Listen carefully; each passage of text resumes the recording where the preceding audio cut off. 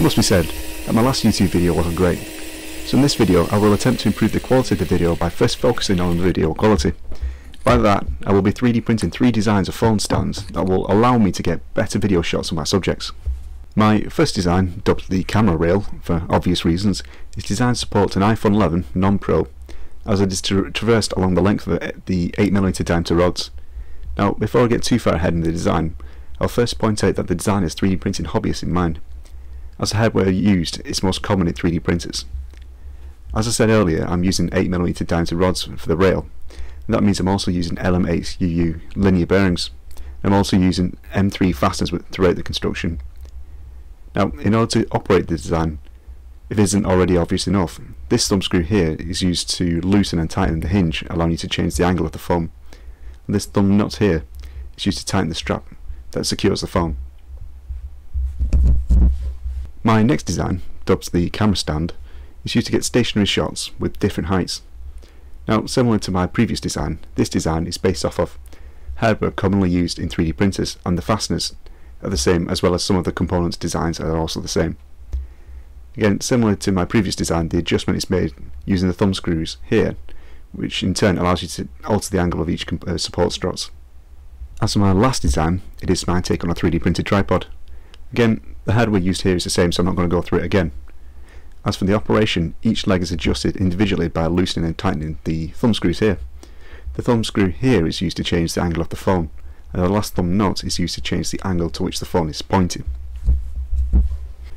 Right, it is time to put my first design to the test.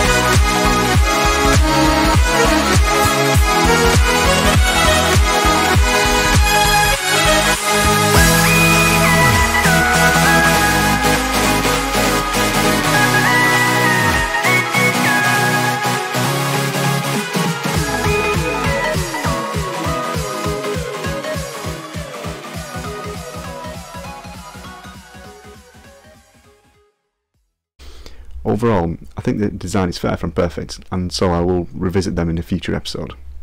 My first improvement would be to see if it's possible to use less 3D printer filament by incorporating large cutouts when the material is unnecessary.